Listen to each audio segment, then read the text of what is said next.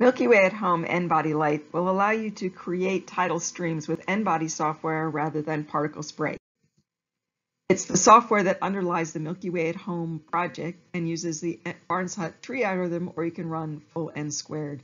You can run a simulation starting from a fixed starting point or run it so that your dwarf galaxy ends up where you want it to in the sky. First, you choose from a menu of fixed Milky Way potentials or no potential, and then add any number of 1 or 2 component dwarf galaxies, then any number of bodies of any mass or orbit, even if it's a million particle disk galaxy made with galactics.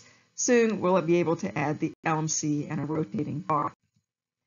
This is the address where you get Nbody Lite for Linux machines, and it comes with everything you need to run it. If you need help, talk to Tom Donlin, who has also written a MilkyWay package for Python, which will allow you to import data in and out of Milky Way at Home. Let us know if you're using it.